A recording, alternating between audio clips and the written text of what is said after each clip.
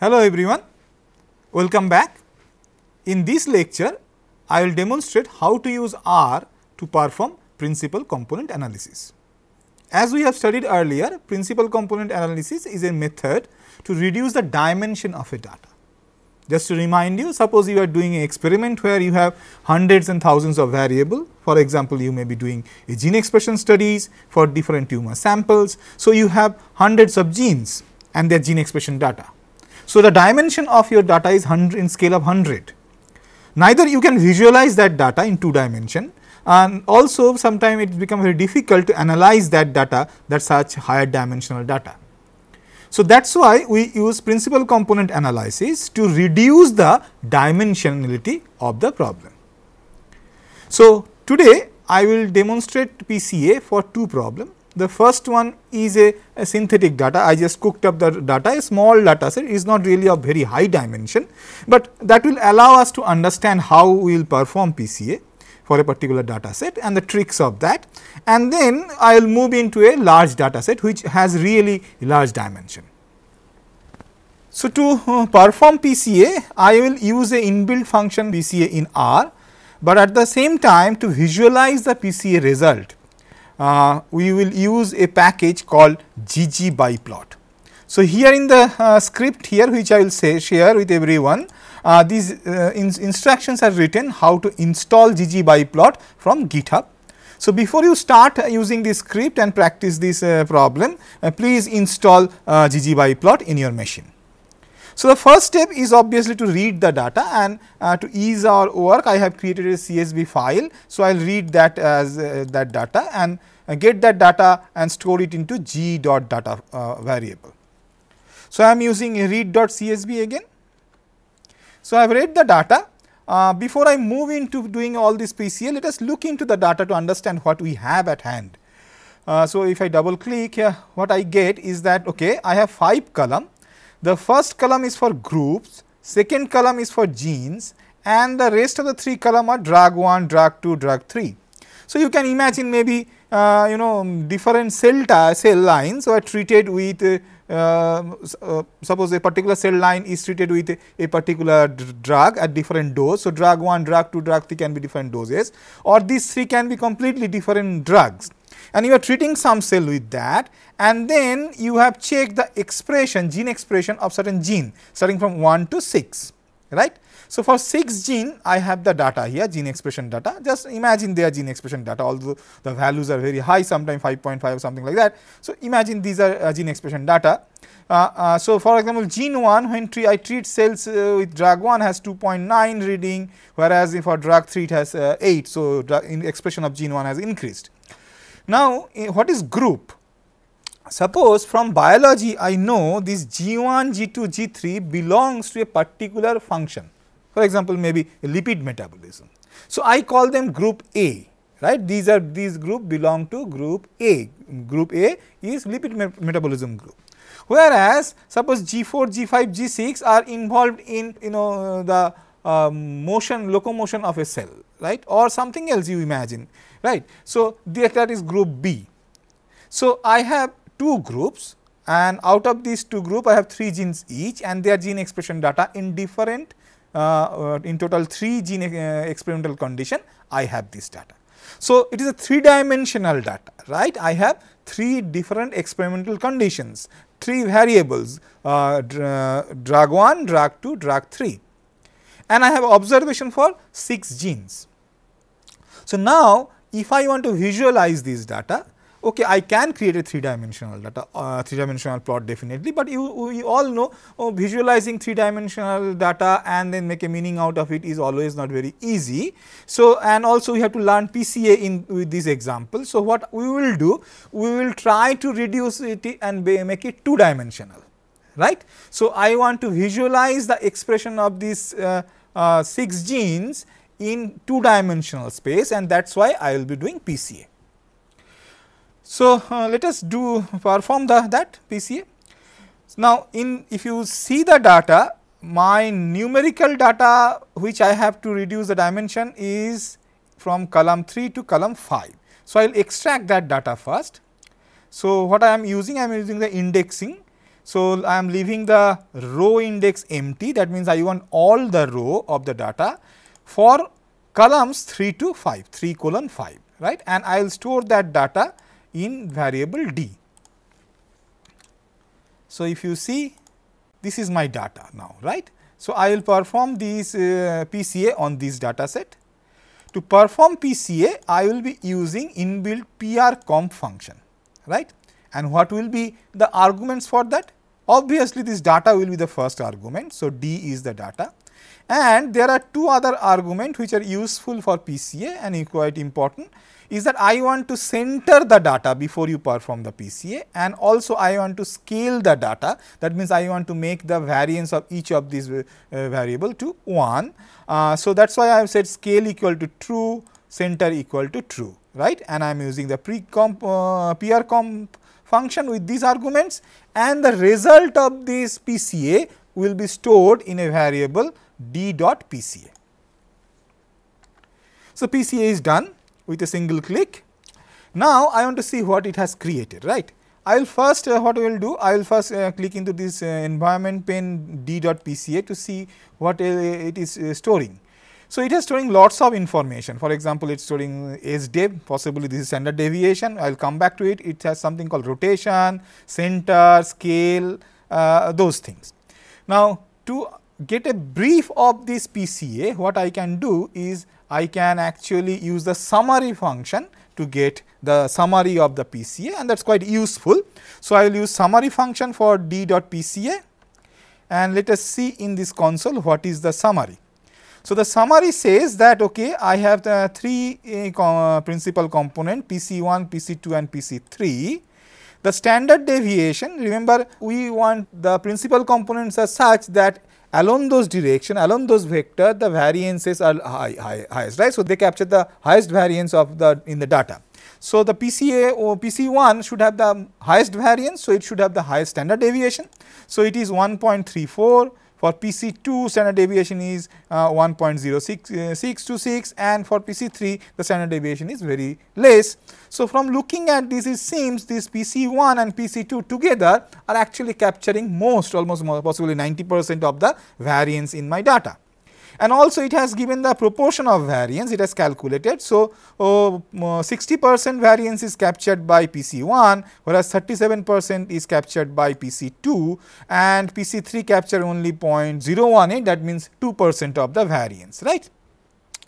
So, you can easily now see that PC1 and PC2 is the most important principal component. I can actually chuck off possibly PC3. So, we will proceed and we will project the data and analyze the data along these principal components. So, once I have done that, already I have got the proportions or proportion of variances for each of these principal component, but you may be remembering that we have studied something called scree plot. In scree plot, what we do, we represent the proportion of variance, right, proportion of variance explained by a particular principal component in the vertical axis and the principal components in the horizontal axis, right. So, I want to plot that. So, to draw scree plot, there is a scree plot function default in R, but I will not use that. I will calculate myself here and I will make a plot.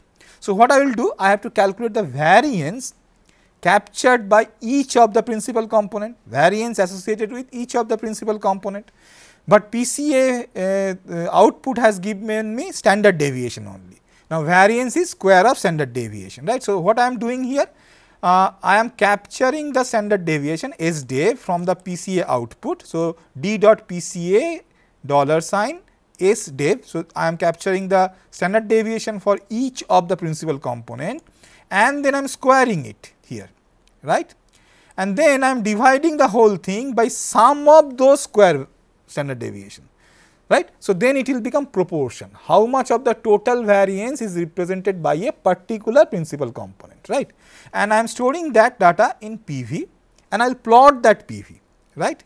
How I will plot? I will use the plot function. I am giving some name for the plot, and I am giving the labeling the x axis as principal component, y axis as PVE, the proportion of variance explained, and I am using some symbol and color that are given in the argument. So, let me plot this. So, I will plot it.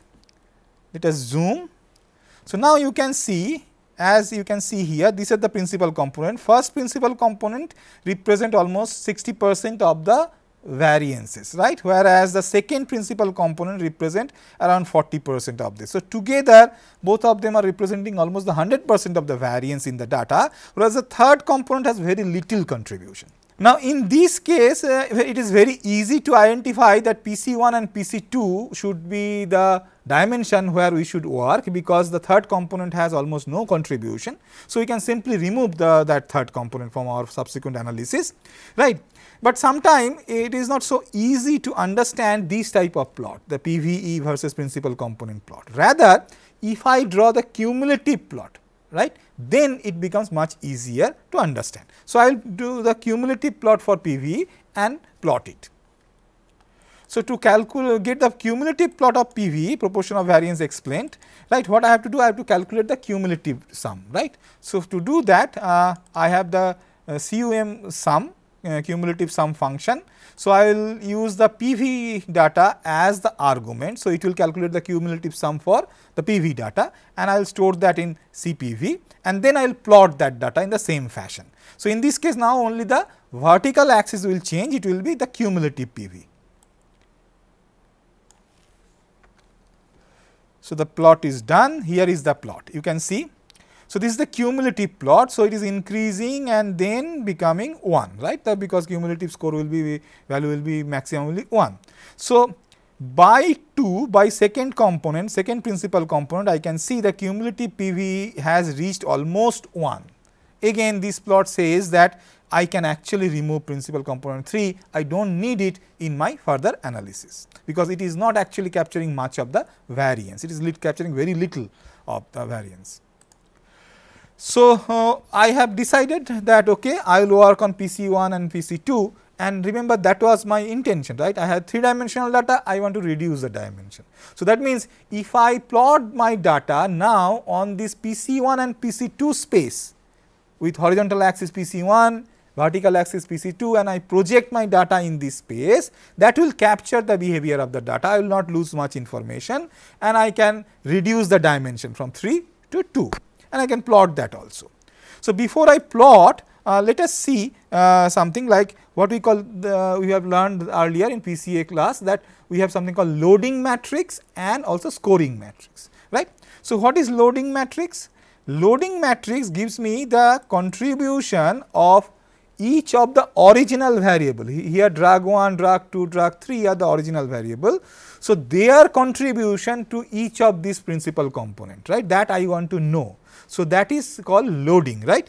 So, what is interesting here is actually in PR comp in R they call it rotation, they do not call it loading. So, let me calculate that. So, I am extracting the rotation matrix, which is essentially a loading matrix from the D dot PCA result, and I am storing that in, assigning that to P dot load. So, let us open that P dot load. Okay. You see it is a matrix. So, PC1, PC2, PC3 are the columns and the rows are the drag. So, now that it shows that drag 1 I have a 0.65. So, and drag 2 also have 0.72. So, drag 1 and drag 2 has positive contribution, good amount of positive contribution to PC1, principal component 1, whereas drag 3 has negative contribution, and that negative contribution is also weak.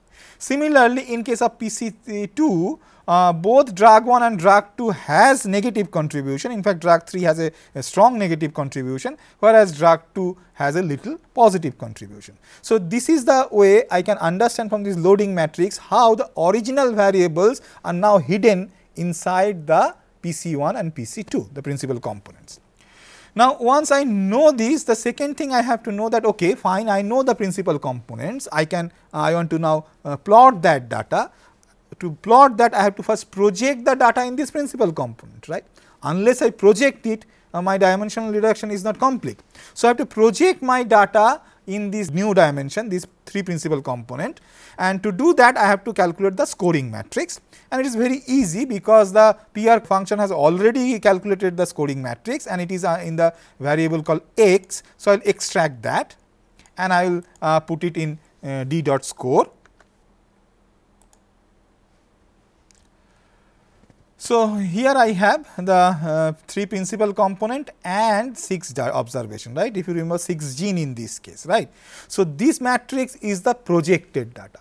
If you remember my original data, I have 6 observation G1 to G6 and drug 1, drug 2, drug 3 are original dimension.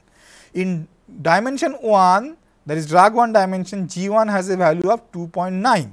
Now, I have 3 new dimension, 3 different principal component and the G1 is the 1. So, its value in that direction in the direction of PC1 is minus 0.99988, whereas for the second gene it is 1.15. Similarly, for gene 1 in PC2 it is minus 1.21. So, if I now use this data and plot it along the PC1, PC2 space, I should be able to see all my 6 data point in this space of principal component 1 and principal component 2.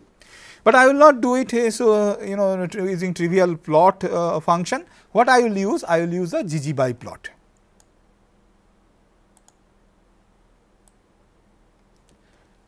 Plot the projected data, I am using GG by plot. So, I have already installed GG by plot in my machine. So, I will load it in my workspace.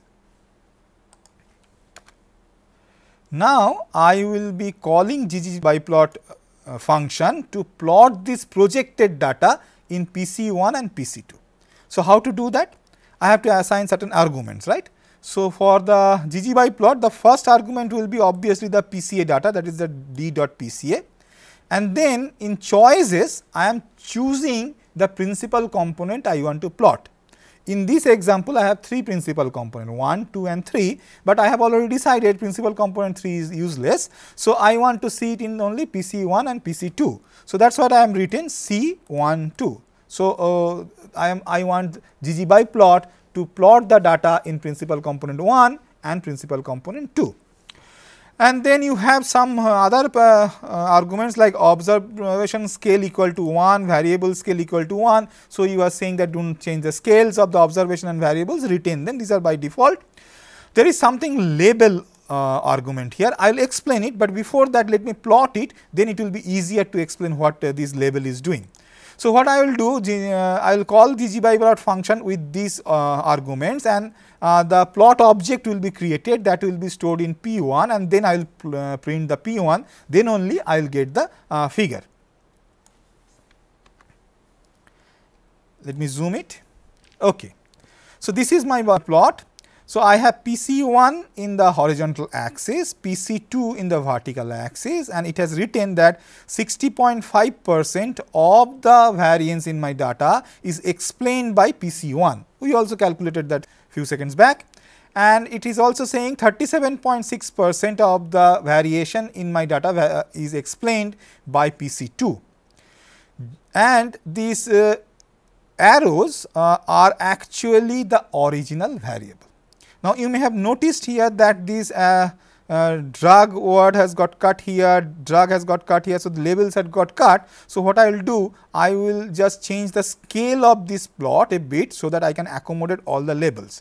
So, to do that, what I am doing, I am saying that okay, you take the original plot object P1 and then you change the limit for x, that is x axis, from -1 to -2 and also change the y limit, the y axis limits from -2 to +2 and you do it on this P1. So, I am just adding them by summation sign.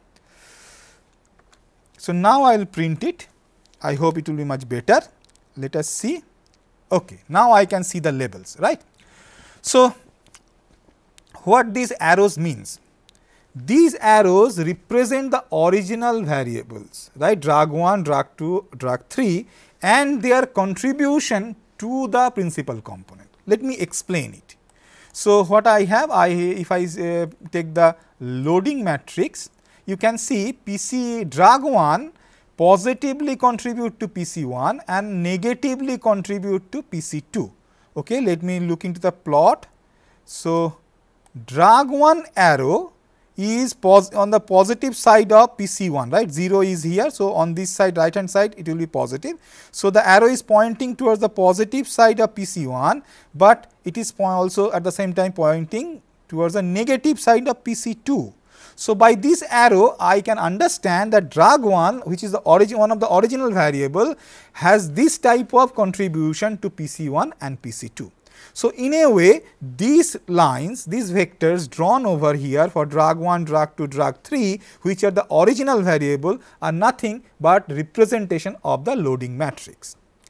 Now, what are these G1, G4, G6, all these things? These are my original data points, right? My original data points are data for gene 1, gene 2, gene 5 up to gene 6. What I have done here, rather than using symbol, I could have used like circles, square, triangle for each data point. I have used the name of the genes, the label of the gene itself as the symbol. That helps because then I can easily identify, okay, this one is G1, this one is G6, something like that. I do not need to use a separate symbol for that. And to achieve that, what I have done, I have put an argument specifically while calling GG biplot. What I have said make the labels equal to G dot data column 2. What is in column 2? In column 2, I have the gene names G1 to gene 6. So, now GG biplot has not used any symbol as a label, rather it has used the column 2 information, that is the name of the genes, as the label, and has in place of symbol has put those gene number gene G1, G2 up to G6. Now, another important information was there in our data is that, okay, some of the genes belongs to group A, some of the genes belong to group B. Now, if I want to see that grouping inside this my plot, this principal component plot, so how can I do that? So, again I will use GG biplot, but in this case I will use an option called groups. So, if you look into the script, what I have here, same GG biplot I am calling, the same deep.pca data, original data, I am choosing principal component 1 and 2, scales remain 1, I am labeling with the column 2 data as a label for the data points in the plot, and here I am adding something extra. I am saying group the data. So, groups equal to G dot data first column, right. What is in first column?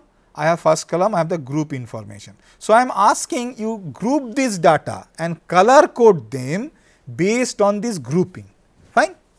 And another thing I have added, sometimes these arrows representing this vector representing the original variable are quite disturbing, they does not add to our observation understanding of the plot. So, I am setting it as false. So, var dot axis equal to false. So, now let us create the object, run it and then plot it. Okay, now I get a neat plot. You can see gene 1, gene 2, gene 3 are now in pink, and here in the legend they are saying it is A, group A, whereas 4, 5 and 6 belongs to group B, that is why they have blue color, right. So, in this way I have color coded the data in group and I can see where they lie in this new dimension PC1 and versus PC2. Now, this is with a very synthetic home cooked data to explain how to perform PCA and how to visualize the data, right. Now, I will move into a large data set where actually dimension is very high, and I will be using that NCI 60 data set that we have used earlier for clustering problem. If you remember, that has a data for 64 cell line, cancer cell line, right, and all those cancer cell line they have measured the gene expression of something like 6,830 to 30 genes or something like that. So, that means you have a huge dimension, 6,800 dimension, that gene number of dimension, right. You can never visualize it, right. But we believe that based on this gene expression information, I can actually identify different cell type, different cancer cell type, and that is what we have got in clustering also, right. Some of the clusters are very homogeneous, where we observe that cell type of similar cancer are clubbed together in one cluster. So, now many a time it is useful for visualization first of all to reduce the dimension from the 6,000 dimension to 2 dimension or 3 dimension. So, I have to use PCA. At the same time, sometimes it is much better to perform PCA first and then perform clustering on the data projected on some selected PCA. That gives us better grouping, better separation of different objects in different clusters. So, what I will do? I will perform the PCA on that NCI 60 data set. So, we already have that in CSV format. So, I will read that data. It takes a few seconds to read.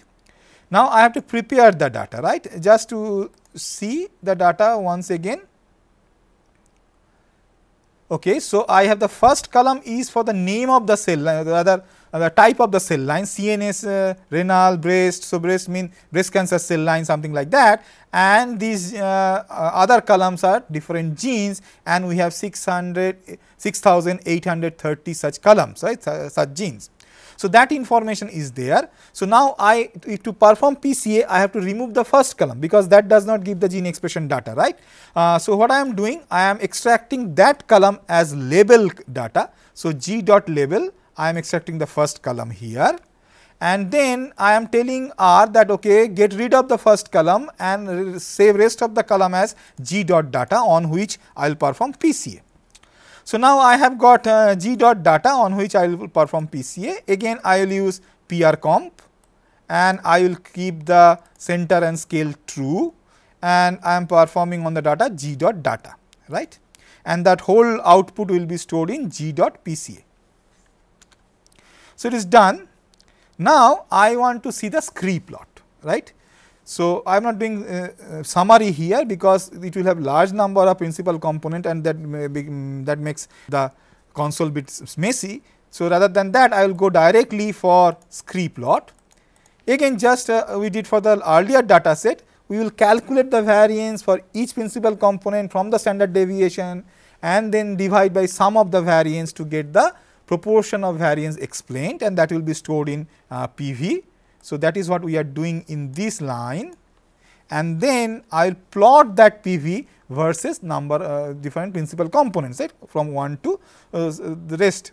So, here it is the plot function I am calling. Let us look into it. Okay. So, this is a neat scree plot. You can see maybe possibly up to around 8 or 9 principal component we have to consider, because only after that it becomes very low. So, just principal component 1 and 2 will not actually capture all the variation in the data and all the information of the data. That is obvious, because it is quite a large dimensional system, not like the earlier one we have just 3 variables, right. It has thousands of variables. So, maybe we have to go up to 10 or 9 principal component to capture the overall behavior reasonably. Now, as I said earlier, it sometimes becomes difficult to understand the PV versus principal component plot. Rather, if we plot the cumulative one, that becomes much easier to understand. So, let me plot that one in the same fashion using the cumulative sum function, and then plotting that data. So, here is the cumulative PV plot, and as you can see, maybe up to not just 10, maybe up to we have to go up to 15 or something to capture the 60% of the variation. So, I may have to go up to principal component 15 or something to capture the 60% of the variation in the data. Now, that is a different case, whether how far we will go. Let me now make the projection plot. Let me project this data on first component, principal component 1 and principal component 2. You can do that on other components also, right. So, to do that, again I will use GG Biplot. So, already I have loaded GG Biplot. So, I do not need to load, or rather let me run it once again. So, I have loaded. Now, I want GG Biplot to project my 64 sample, I have 64 cell line data, right, on principal component 1 and 2. So, what is my first argument? My first argument is the PCA data G dot PCA, right, and then I am saying that my choice is principal component 1 and 2. In this case, you may take 3, 4, something like that also, because even up to principal component 15, they are quite important, it seems. And what I have done here, I have set the variance dot axis, variable dot axis. The variable axis is the vectors as false. Why I have done that? Because I have 6,830 variables. if I show those arrows, the whole space will get covered by arrow. It does not make any sense. So, I am saying do not plot it. So, I have made it false, right. And let me create the plot. Let us see. So, now this is the plot. PC1 is representing only 11.4%, whereas PC2 is represent 6.8%. And all these data points, these black filled dots are essentially those 64 cell lines. Now, you may be wondering why I have not labeled them with names or something like that. I have not done that because the name of each of these cell lines are not single letter, but suppose renal or leukemia, something like that, quite big, and if I write them on this plot will look ugly. So, rather than that, I have allowed ggbiplot to use symbol. The default symbol it has used is the black filled circles. So, what I have done actually, I have not used any label argument while calling ggbiplot, and that is why it has used the default label for plotting the data and use the filled circle with black color. Now, you may wonder that does not give me a clear picture, right. It will be good that somehow if I can represent each of the dot of each of the cell line. So, yes, that is what I will do now. What I will do, I will color these dots based upon which cell line they belong to, which cell type they belong to. Right. For example, all renal cell line, cancer cell line will be given a particular color. So, all dots that belong to renal cell line data point will become that color, will have that color. How I will do that? I will use that option of groups that we used in the earlier example. So, now here I am saying calling ggbiplot again, and I am choosing principal component 1 and 2, everything is remaining same, variable axis is false. I am just adding these groups argument again. And now, I am asking to take the label. If you remember, we have extracted the label, the first column of the data set as label for the data, and I am saying use that label to group my data, right. So, that is what it will do, it will group the data based on that labels and then put each group unique color, and it will be visualized in the plot.